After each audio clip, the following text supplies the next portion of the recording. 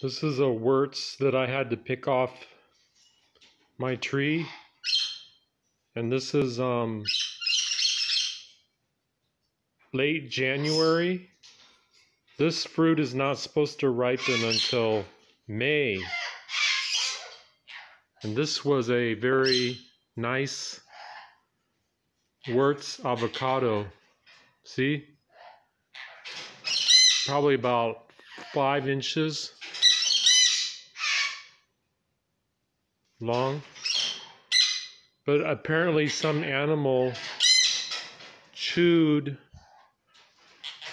part of the skin off of my wurtz, and now I have to eat it barely ripe. This is late February, and this is a Guatemalan. It's supposed to take 14 months on the tree because it flowered in March of last year, and this is only February